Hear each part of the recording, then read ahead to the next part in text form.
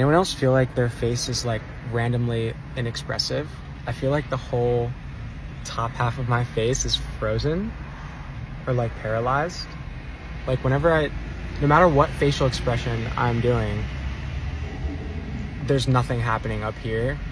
I feel like I have 3 facial expressions. One is,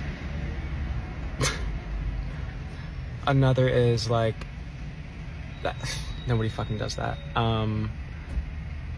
But yeah, I don't know. I feel like I'm just horrible at being a human, and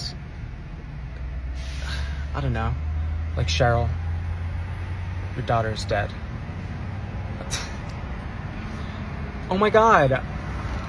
I can't believe that. I want to act though. I think like, I wouldn't be good at acting, but